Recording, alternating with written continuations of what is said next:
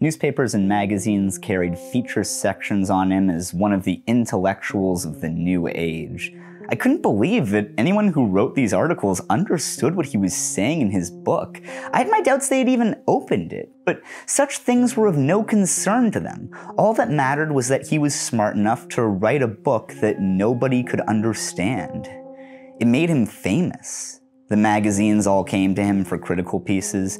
He appeared on television to comment on political and economic questions. Soon, he was a regular panel member on one of the political debate shows. Those who knew him had never imagined him to be suited to such glamorous work. Everyone thought of him as the high-strung academic type, interested in nothing but his field of specialization. Once he got a taste of the world of mass media, though, you could almost see him licking his chops. He was good. He didn't mind having a camera pointed at him. If anything, he even seemed more relaxed in front of the cameras than the real world. We watched his sudden transformation in amazement. The man we saw on television wore expensive suits with perfectly matching ties and eyeglass frames of fine tortoiseshell. His hair had been done in the latest style. He'd obviously been worked on by a professional. I'd never seen him exude such luxury before, and even if he had been outfitted by the network, he wore the style with perfect ease, as if he had dressed that way all his life. Who was this man? I wondered when I first saw him. In front of the cameras, he played the role of man of few words. When asked for an opinion, he would state it simply, clearly, and precisely. Whenever the debate heated up and everyone else was shouting, he kept his cool. When challenged, he would hold back, let his opponent have his say, and then demolish the person's argument with a single phrase. He had mastered the art of delivering the fatal blow with a purr and a smile. On the television screen, he looked far more intelligent and reliable than in real life. I'm not sure how he accomplished this. He certainly wasn't handsome, but he was tall and slim and had an air of good breeding. In the medium of television, Noboru Wataya had found the place where he belonged. The mass media welcomed him with open arms, and he welcomed them with equal enthusiasm. What a bunch of utter, postmodern, neo-Marxist drivel. In this video, we're gonna talk about Jordan Peterson.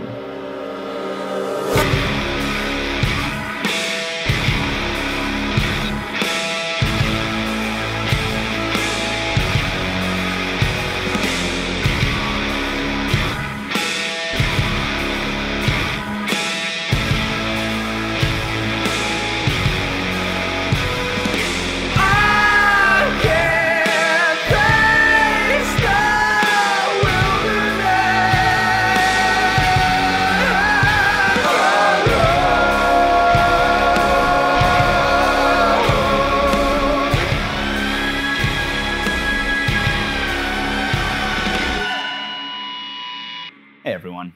This video is, in the loosest possible sense, a sequel to the second video I ever made called Jordan Peterson is a Fraud Part 1 Bill C-16. Extremely catchy title, I know. I made that video almost 3 years ago, and at the end of it I said that I was gonna make a second one where I'd read a bunch of Derrida and debunk Peterson's arguments about postmodern neo-Marxism, and I'm not doing that. I'm sorry, everyone. I'm sorry, Dr. Peterson. I know you're watching this. Better professors than you at the University of Toronto tried and failed to make me read Derrida when I was a student there, so honestly, what hope did you possibly have?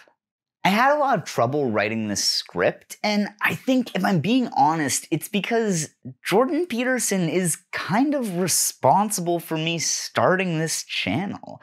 I went to school with both of his kids from elementary through high school. I studied at the University of Toronto, studying English and sociology, specifically focused on critical theory. And so after graduating, on the day Donald Trump got elected, I was disillusioned, underemployed, and not sure what to do with my life. And then I started seeing this Kermit motherfucker who looks like the villain from Half-Life blowing up for rebranding William Lynn's paleoconservatism, and I just thought, okay, let's fucking go. For anyone who's never heard of Jordan Peterson before, just go. It's not too late for you. You could just close this video and go on enjoying your life with absolutely no knowledge of all beef diets, medically induced comas, or incestuous lobster kink play. You could be so happy. Okay, now that those freaks are gone, let me go through a bit of a recap before we move on to the main event. Jordan Peterson is a psychology professor at the University of Toronto, and even before he became famous, he was an extremely popular lecturer. A friend of mine took his course in first year and described him as exactly what he'd imagined an eccentric university professor would be like. Like, they'd watch Pinocchio in class and Peterson would pause it to run to the front shouting shit like, "There! That's the great father!" Coincidentally, that is also what his kids say whenever they look at their bank accounts. Another fun fact is that Peterson had always been an avid supporter of the free exchange of ideas. In his lectures, he would apparently offer to debate anyone who disagreed with anything he'd said, just in the lecture hall, surrounded by all the other students who adored him. This is a minor thing, but it is also so fucked up. Like, disagreeing with your professor as a student is already really intimidating. Just imagine some 18-year-old nervous to talk to the guy who has so much power over their life, and he's just like, "Hang on, I want to get all your peers here to watch me own you." Peterson initially rose to fame when, in the fall of 2016, he released a series of videos to his YouTube channel voicing his opposition to Bill C-16, a bill which would add trans and gender nonconforming people to the list of groups protected by the Canadian Human Rights Act and the Criminal Code. I talked about this in my original video about him, but in case you'd rather not watch it because it's bad, here's a brief recap. Also, it's funny, like, the two videos of mine that get lots of negative comments are my first two, debunking Jordan Peterson and Ben Shapiro, and it's a weird experience because I hate those videos too, but for extremely different reasons. Like, all the comments are calling me a lib cuck, and I'm just like, the editing looks like garbage. Anyways, Peterson's worries about the bill infringing on free speech have been completely debunked by the head of the Canadian Bar Association. Also, it's now almost 5 years later and no one's been arrested for misgendering people. Peterson, of course, insisted that his objection was in no way motivated by bigotry, although he did also say in his now taken down video titled Professor Against Political Correctness Part 1, Fear and the Law, that the reason he didn't trust the Premier of Ontario at the time was because she was a lesbian. So the reason I think the Ontario Human Rights Commission is an emblematic institution in this regard is partly because I think that that social justice warrior type activists are overrepresented in the current provincial government, or the current Liberal provincial government, and I can't help but manifest the suspicion that that's partly because our current Premier is lesbian in her sexual preference, and that in and itself doesn't bother me one way or another. I don't think it's relevant to the political discussion, except insofar as the LBGT community has become extraordinarily good at organizing themselves. From here, Peterson became wildly popular and his career skyrocketed. To me, I think a lot of this success comes from him being, for a lot of his fans, their first time experiencing a charismatic humanities professor. Peterson wrote a wildly popular self-help book called 12 Rules to Life and toured the world giving talks. For a while there, he was like the Run the Jewels of right-wing events, an indie breakout featured at just every festival. But this all took a toll on Peterson's health. In late 2016, following the advice of his daughter Michaela, he began a strict all-beef diet. In 2019, his wife was diagnosed with cancer, and Peterson, in order to cope, had the dosage of his anti-anxiety medication increased. He then suffered a paradoxical reaction in early 2020, and finding all other treatments ineffective, his daughter Michaela took him to a Russian rehab clinic where he was placed into a medically induced coma. I want to be very clear here that while Jordan Peterson is a bad person and quite often hilarious, addiction is an illness, not a personal failure, and I don't think that he should be mocked or called a hypocrite for this. And now, Peterson is back with 12 more rules.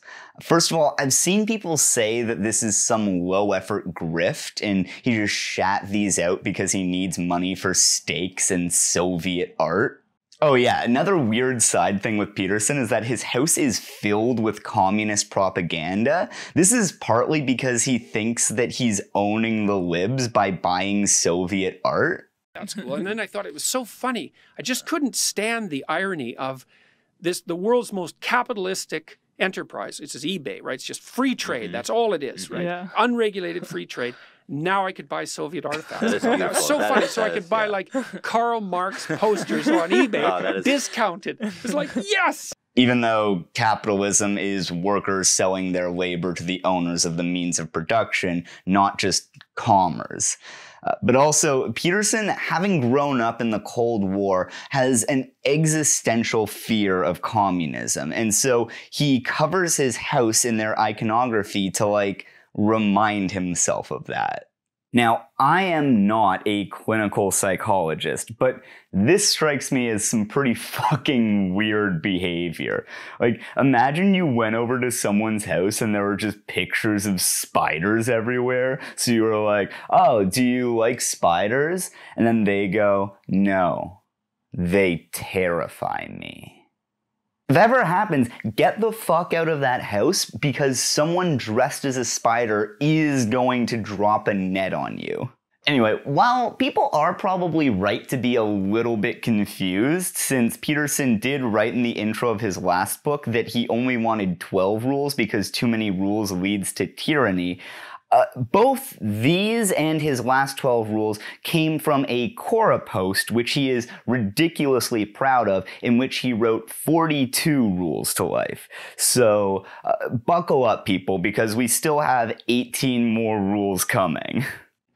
Now, onto this book. Personally, I find Peterson's writing style really annoying. When he's speaking, he has this disorganized way of talking where he'll sort of go off on tangents that I do actually find really engaging. He has this way of making anything he talks about feel like you're listening to someone who's excited to explain something complex that they're really interested in. His writing is done in the exact same style, though, which to me is very irritating. I always hear people say how he's extremely careful in his speech, and I never agreed, since to me, careful speech means conveying as much meaning as possible in the fewest number of words. Having read his book, I think I now understand that for Peterson, speaking carefully means making a point and then including an exhaustive list of examples in which that point is true, as well as any instances in which it isn't. So, like, I had always seen this tendency in his speech as him just rambling, which, again, I always found pretty charming, but not very precise. Reading it in his book, though, has made it very clear that this is an intentional choice, and also, this is just my opinion here, makes the book really unpleasant to read. There are many reasons. For example, why people are poor. Lack of money is the obvious case. But that hypothetical obviousness is part of the problem with ideology. Lack of education, broken families, crime-ridden neighborhoods, alcoholism, drug abuse, criminality and corruption, and the political and economic exploitation. When you are visited by chaos and swallowed up, when nature curses you or someone you love with illness, or when tyranny rends asunder something of value that you have built, it is salutary to know mental illness, lack of a life plan, or even failure to realize that formulating such a plan is possible or necessary. low conscientiousness, unfortunate geographical locale, shift in the economic landscape, and the consequent disappearance of entire. Rule 2 analyzes a centuries-old alchemical image, relying on several stories, ancient and the marked proclivity of those who are rich to get richer still, and the poor to get poorer. Low creativity / entrepreneurial. Rule 8 focuses on the vital importance of aesthetic experience as a guide to what is true. These are but a few of the manifold problems that generate poverty. But this video is not going to be about Peterson's new book. Maybe I'll make one of those in 3 years. If you're interested in that, I'd recommend checking out Cass Arris, who has a PhD in psychology and reviews Peterson's work in detail on her channel. Instead, for this video, I want to zero in on one specific issue: the idea of Jordan Peterson as an intellectual. A common critique I hear all the time, including from people I generally really like, is that Jordan Peterson isn't a real intellectual, or maybe worse, that he's a sign of the decline of the public intellectual. I saw one really funny article that talked about how horrible it is that Peterson is considered a public intellectual, but if you look at Albert Einstein's Wikipedia page, it doesn't call him that. And it's like, I don't know, it's Wikipedia. Go fucking change it if it's bothering you so much. The way this criticism then goes is that they'll usually say something to the effect of, Peterson knows what he's talking about with psychology, but he's completely wrong when he steps out of his field. And like, that's true. Peterson has pretty regularly demonstrated a total lack of understanding of the Canadian legal system, postmodernism, Marxism, just to name a few. And lots of his critics, myself included, have used this to say that he's a bad intellectual. But really, stepping outside your field of expertise is kind of what public intellectuals do.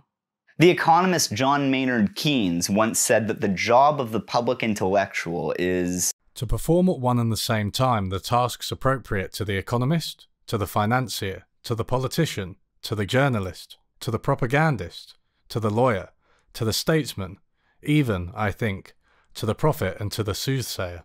The concept of the public intellectual dates back to France in the 1890s when Captain Alfred Dreyfus was wrongfully convicted of treason and sentenced to life in prison for allegedly leaking military secrets to the Germans. 2 years after his initial arrest in 1894, new evidence came to light that showed that Dreyfus was innocent and that the real culprit was a major named Ferdinand Esterhazy. And while you might think that this would have exonerated Dreyfus, due to the nature of French law at the time, this was actually a pretty tricky and nuanced issue. You see, while Dreyfus was innocent of the crime he was convicted for, he was unfortunately guilty of being Jewish. And so, in accordance with the French legal system at the time, the army suppressed all evidence against Esterhazy, forged legal documents to show his innocence, and then exonerated him in a trial which lasted only 2 days. Just basic French law stuff, really. The Dreyfus Affair, as it came to be known, completely divided French society between those who supported the release of Alfred Dreyfus, who came to be known as the Dreyfusards, and those who supported the army and also anti-Semitism, known as the anti-Dreyfusards. I'm just kidding, by the way, lots of the Dreyfusards were also anti-Semites. This polarization and debate was largely sparked by an open letter titled J'accuse by French writer Émile Zola. Zola, along with a group of authors, academics, and journalists, came together to advocate for the release of Dreyfus. This is largely seen as the first time intellectuals emerged as a unified class. The class was soon given the name intellectuals, funnily enough, as a pejorative used by the anti-Dreyfusards, who were pissed off at these elitist libs deciding that they knew what was best. I mean, what gives these eggheads the right to tell the French people not to imprison an innocent man because of his religion? As Patrick Barrett writes, in spite of their political differences, both Dreyfusards and anti-Dreyfusards attributed roughly the same meaning to the concept, For both, intellectuals were a diverse group of people that included journalists, novelists, and university professors who intervened publicly in the name of abstract principles such as justice and equality, who portrayed themselves as a progressive force in line with Republican values, and who saw themselves as suspicious of and invariably in opposition to the state. Now, the Dreyfusards were correct, and I don't want to diminish the fact that a lot of them, especially Zola, were being incredibly brave. Zola's letter is actually pretty badass in kind of an Aaron Sorkin way, except Zola actually challenged the powers that be. He addressed his open letter to the president of France and was just a huge dick in it, specifically in the hopes of getting sued for libel, since that would force the French government to provide proof that Dreyfus was guilty, which they couldn't do because there wasn't any. Regardless, I think the anti-Dreyfusards unintentionally raised a bit of a good question. Why do journalists, authors, and academics receive this special role in our society? It's weird, right? Like, why are those specific professions special? What I think it stems from is that the only thing that they all had in common was that at that time, success in those fields translated to access to a mass audience. Or, as Barrett puts it, they all had access to the intellectual means of production. Barrett points out that even from the beginning, there were some problems with the idea of public intellectuals. The biggest issue is that even with the Dreyfus affair, the intellectuals who spoke out about the intricacies of the court case weren't legal experts, and while they were correct, they could have just as easily been wrong. The Dreyfusard intellectuals presented themselves as experts, but not because they had any special information or expertise. They weren't lawyers and were working off the same information that the rest of the public had. What they claimed gave their perspective more weight was that, unlike the regular people who were just as informed about the case as they were, the intellectuals were smart. And hey, I'm not saying that these people or their contemporary counterparts weren't smart. Probably the most classic example of a public intellectual is Jean-Paul Sartre, and that dude was smart as balls. I mean, have you read Being in Nothingness? That shit's a certified banger, baby. I mean, I haven't read it because my brain's as smooth as glass washing up on the beach, but smart people say it's smart, so... But like, there are smart people everywhere. Like, I know people who wash dishes for a living who've read, I'm sure, at least as much philosophy as Peterson, a dude who, despite having made a career speaking about it, hadn't read Marx until he needed to debate a communist raccoon. What I did instead was return to what I regarded as the original cause of all the trouble, let's say, which was the Communist Manifesto. And what I attempted to do, because that's Marx, and we're here to talk about Marxism, let's say. And what I tried to do was read it. I read it when I was 18. It was a long time ago, right? That's 40 years ago. But which, like, same, bro. I'm phoning this shit in too, but still. I'm sure it's also just a totally random coincidence that Sartre is remembered as this revered public intellectual, but Simone de Beauvoir isn't. I don't know, it's probably not something that's worth talking about until at least towards the end of this video. The issue here, though, is that the authority of public intellectuals kind of begs the question. We should take them seriously as authorities because they're taken seriously as authorities. In other words, you could say that their authority is seen as justifying itself. And to quote Peter Kropotkin, that sucks. Well, I'm not saying necessarily that public intellectuals all have to perfectly follow the principles of anarchism. I mean, no one's perfect.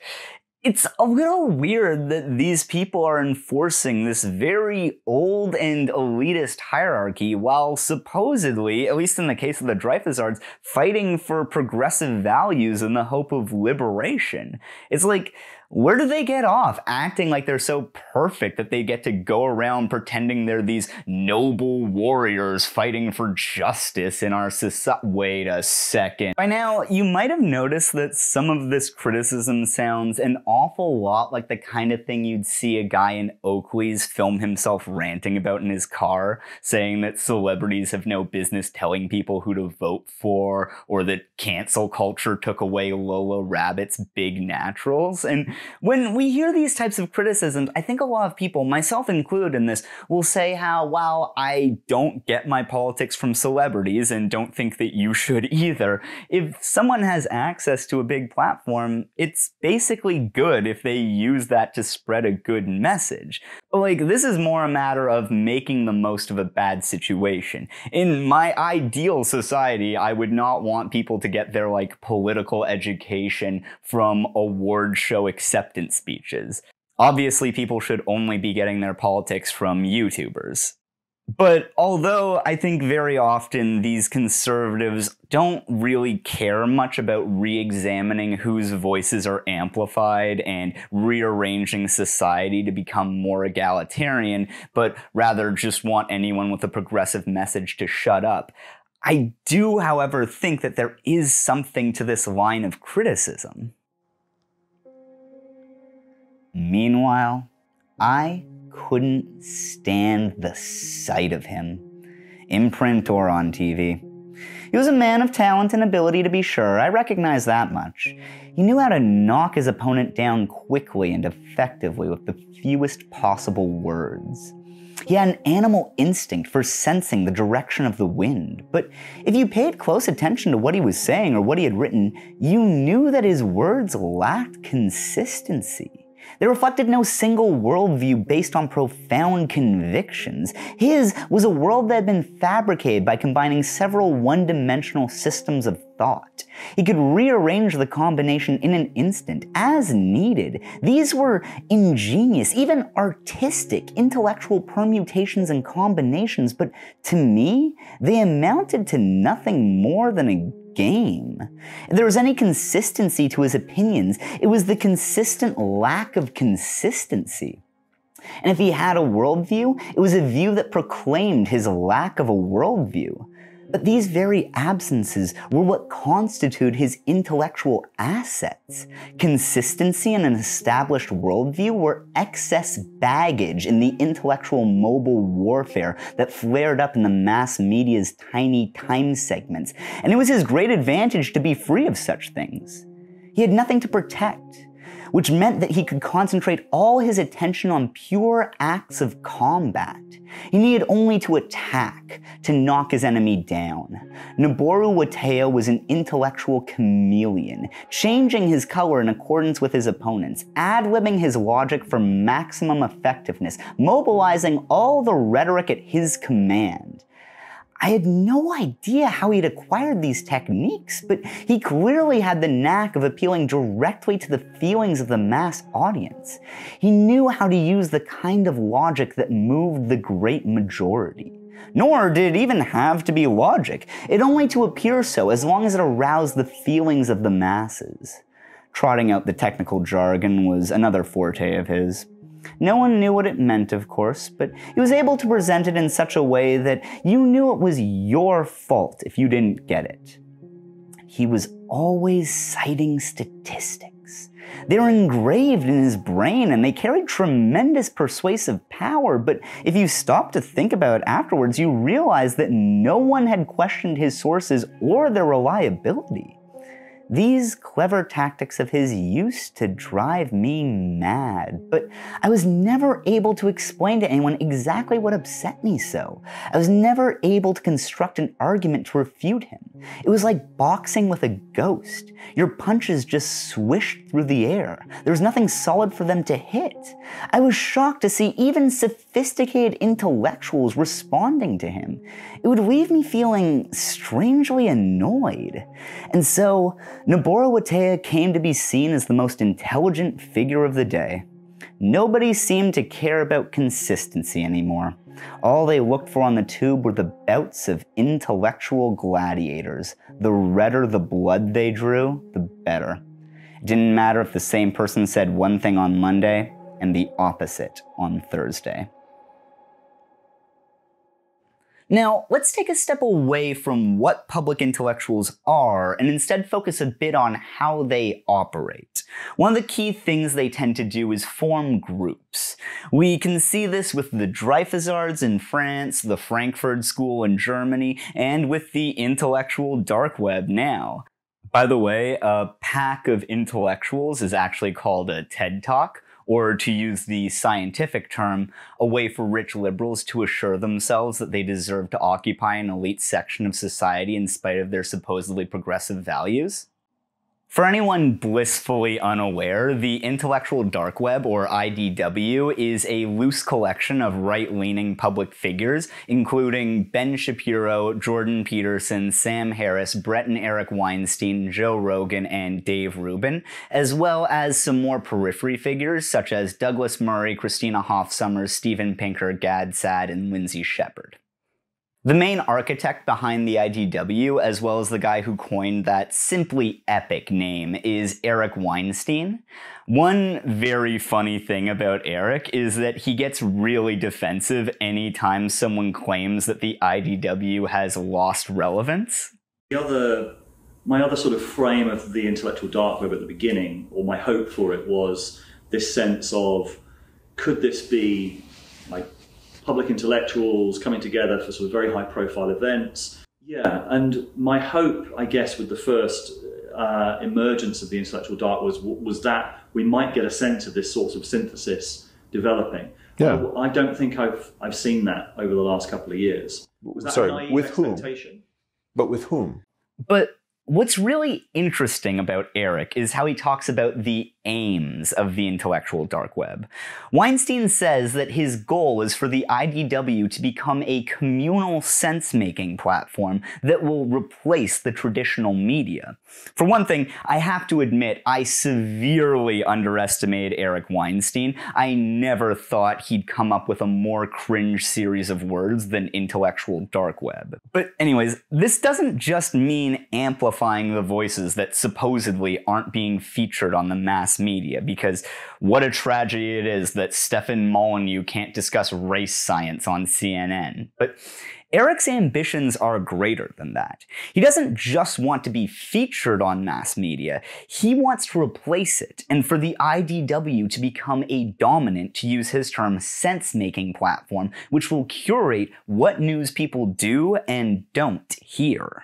What the intellectual dark web actually is an alternative sense-making collective. So, in this case, the so-called IDW will take what is ever happening in the world and will try to analyze it. But very often, it sounds very different than what you see in typical mainstream publications, particularly those that we on the left have depended upon for curating the interpretations of what is happening in the world. You see this again with Jordan Peterson's efforts to create a database of Marxist and postmodern professors who he wants to blacklist. I thought for a while that it would be useful for the political systems, people who are running the political systems, to consider doing something like cutting the funding of universities by 25% and letting them fight over the remains. And hopefully what that would mean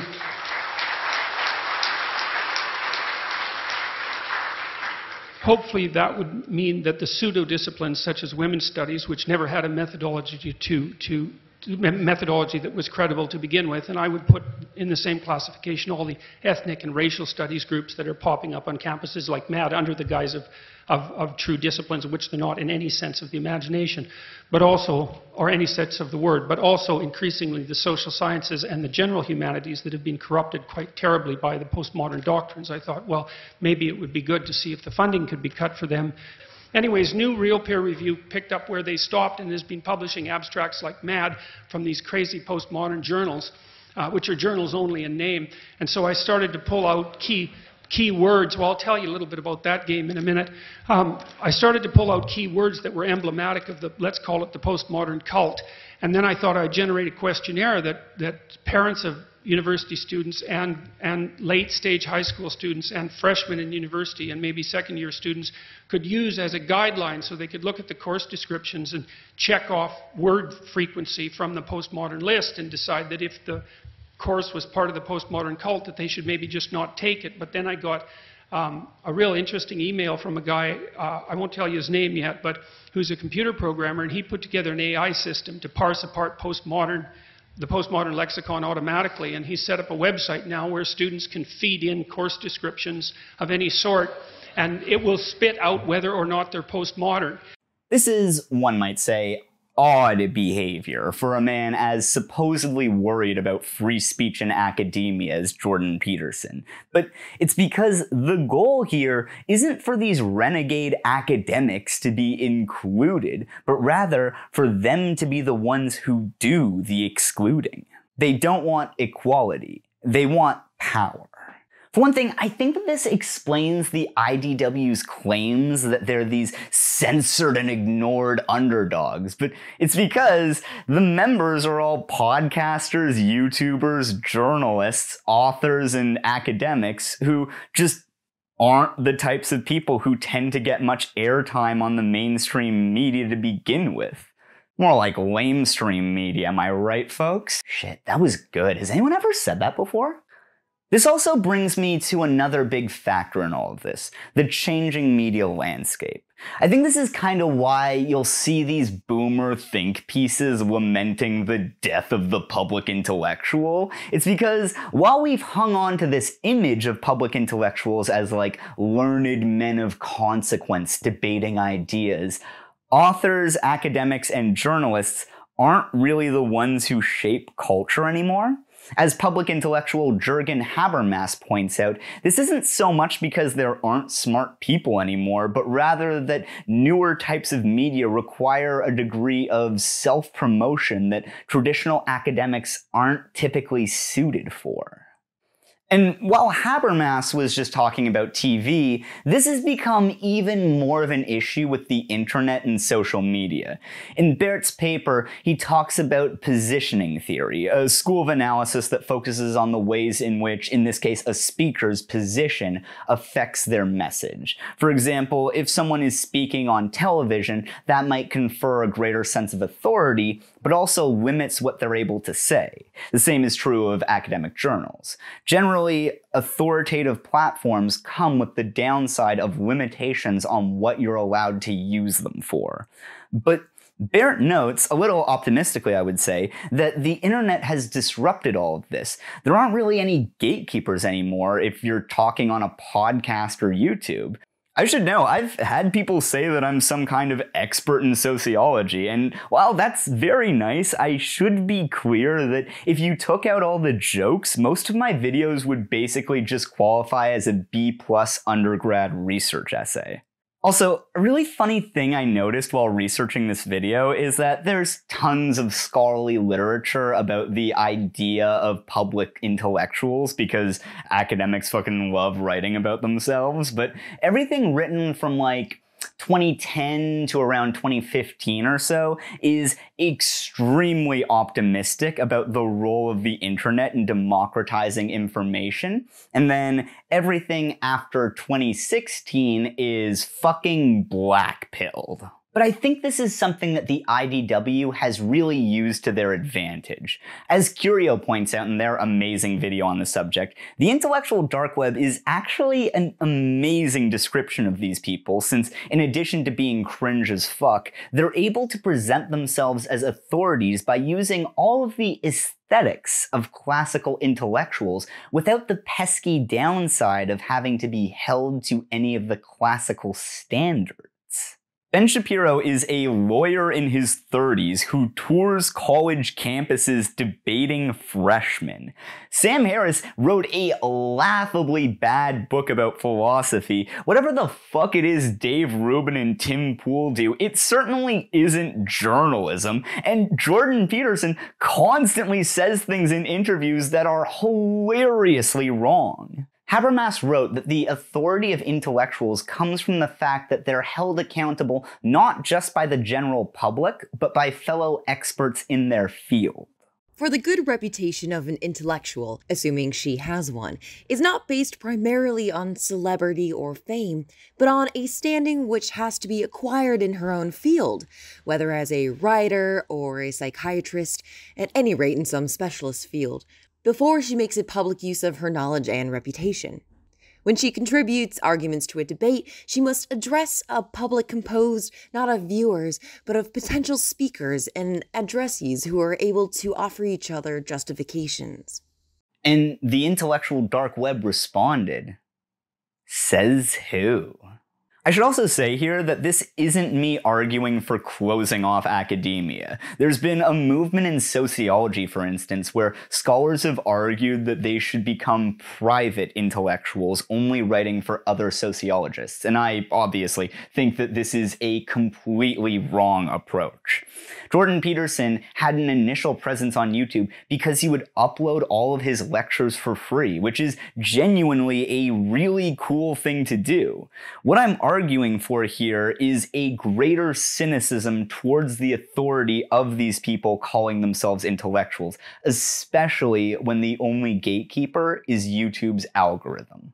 Now, let's take a step back here to figure out how the project of the IDW operates. One thing they love to bring up is how diverse the group is. Purely ideologically speaking, of course. While the individual members of the intellectual dark web hold a variety of views ranging from paleoconservatism to neoconservatism to libertarianism, they're united by a common hatred of political correctness, cancel culture, postmodernism, contemporary progressive social movements, trans people, and Muslims, or as they call that, reasonable thinking. I think it's interesting here to point out the way that the IDW and Peterson in particular work to present their arguments as natural. The idea that one of the driving forces between history is hierarchical struggle is absolutely true. But the idea that that's actually history is not true, because it's deeper than history. It's biology itself, because organisms of all sorts organize themselves into hierarchies. The postmodern neo-Marxist Antonio Gramsci viewed history as a struggle between ways of viewing reality. Moving away from the Marxist concept of false consciousness, the idea that the reason the working class doesn't act in its best interests is because they've been tricked. Instead, Gramsci argued that that's not only kind of condescending, like, if someone isn't supporting your cause, it's probably not the best to say that it's just because they're suckers, but also this misses that people don't often decide what they believe by objectively looking at their finances. I mean, do you have any idea how many Chinese puzzle boxes I've bought since the start of the pandemic? Every surface in my room is covered with them, none of which I've solved. And this is not because it's rational or economically sound. No, no, no, very much the opposite, but it'll have all been worth it once I finally solve one. Instead, as Kenneth Burke later put it, people use a narrative to make sense of their material conditions and base their beliefs off of that. This relates to Gramsci's ideas on common sense, which ironically are actually really confusing, and there's a lot of disagreement about what he meant. Like, every scholarly paper on it is like, everyone else who's written about this is a dumbass, but what he actually meant was this. I mean, the guy did write all of this while, in a classic case of cancel culture run amok, he was imprisoned for opposing Mussolini, so maybe we should cut him a bit of slack there. In that sense, you could say he was the Jordan Peterson of his time. Gramsci, without going too into it here, described common sense as the assemblage of truisms accepted within a particular social world. And dude was not a fan. He basically thought that common sense was contradictory and usually dumb as hell, but that the intellectual's job was to criticize common sense and take the couple kernels of truth at the core of it and use those to create a new philosophy to challenge the dominant one. I would argue, though, that far from challenging common sense, the members of the IDW try to justify it by inserting themselves into it, claiming to be such reasonable thinkers and insisting that all their views are just what's natural. Peterson goes harder into this than I think anyone else I've ever seen. From his lobster dominance hierarchies to his somewhat infamous debate with Sam Harris, in which he argued that God is real because religion is evolutionarily beneficial and truth is whatever is evolutionarily beneficial. I don't want to be too hard on him here because I'm not making this up. He blames his poor performance in that debate on having drinking apple cider and gone a month with no sleep. Jordan Peterson hates and fears apple cider so much he's probably going to cover his house with giant portraits of it soon. But I mean, come on, we've all been there. I've said absolutely ridiculous shit after drinking sulfites. But the thing is, Peterson does not seem to have let this go and brings it up in current interviews, so yeah, this is part of why it's really useless to try to debunk him. Peterson's operating on a level of pure ideology where he thinks that things can be factually true but still wrong if they don't fit his idea of what's evolutionarily advantageous. And just for the record, for all the shit Derrida gets, if you open up one of his books, you might find erotic Socrates fan fiction, but you won't find any of this shit. I am not aware of any philosopher, postmodern or otherwise, who goes as hard as Peterson does in redefining truth to suit their own interests. Part 3. Yep, we are doing parts now. I just decided that. Those were parts 1 and 2 back there. And if you don't like it, fuck you, I changed my mind. This is part 4. Part 4. Burn it all down. So, knowing what we do now, I think we can come to a better definition of what a public intellectual is. In a paper by Lambros Fatsis, they argue that a public intellectual isn't so much a job as it is what Fatsis calls a space for opinion. Also, I know that was an incredibly pretentious thing to say. Don't worry, it gets so much worse. It's kind of like how a worker isn't a member of the proletariat because of the specifics of the job that they do, but because of the circumstances surrounding that work. In the same way, public intellectuals aren't defined by any specific quality or type of thinking, but just that people listen to them. And Fatsis argues that sucks. In Gramsci's critique of intellectuals, he notes that it's impossible for them to be detached observers, as some like to claim to be, and so we need to always see any truth bombs and hot takes made by public intellectuals as inherently a product of their material and historical circumstances. But Fatsis goes a bit further. Our whole idea of intellectuals is as these philosopher kings talking down to regular people, and so if something like their class can seep into their ideas, why wouldn't their elitist position? So yeah, maybe public intellectuals are just a bad thing, period. Like, one issue with them is obviously diversity. I mean, of course, it almost goes without saying that almost all public intellectuals are white and even more are men. But also, there are other types of smart people besides academics, journalists, and authors. What if we heard from different types of artists? Why are authors so special? What if we valued lived experiences a bit more? Why is a homeless person's opinion on the state of homeless shelters not taken at least as seriously as that of some guy with a PhD in an unrelated field? I want to be very clear here, I'm not saying get rid of smart people or don't listen to experts, but honestly ask, why is it good for us to just have designated professional smart people? I know it's kind of scary, a world without think pieces and TED Talks, a world where professors can no longer turn the dislike they feel towards their trans students into a lucrative career, a world where we maybe place more value on the intelligence of regular people. But I think in spite of all that, it might be a world worth considering. Okay, but also I should still be able to do this as a job though, because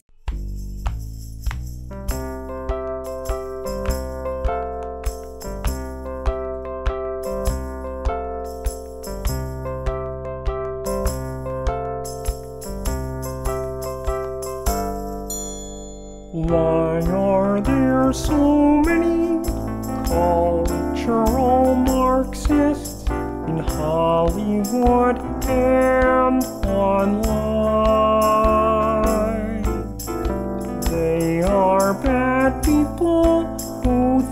threaten the good ones. They threaten the West, which is mine. So we've been told and demand to believe it. I'm never wrong, just eat meat. Someday we'll find them, the cultural Marxists, the fascists, the grifters, and me.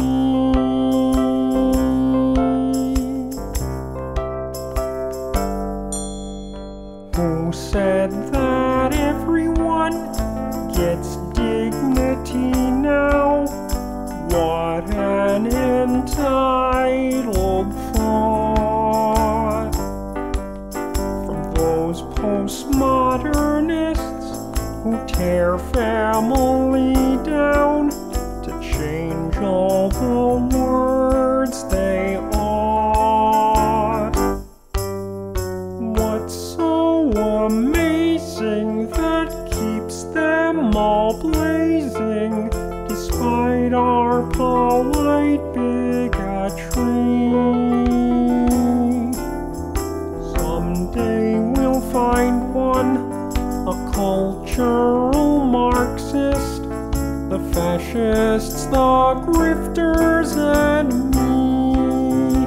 Most of us white as hell, proclaiming a post-racial era. Have you been half asleep, and have you heard voices? I've heard them calling my name.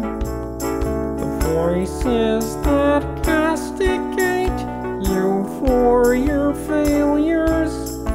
But why would I feel shame? I've heard it too many times to ignore it, but still ignore critical race theory. 'Cause someday we'll find them, the cultural Marxists, the fascists, the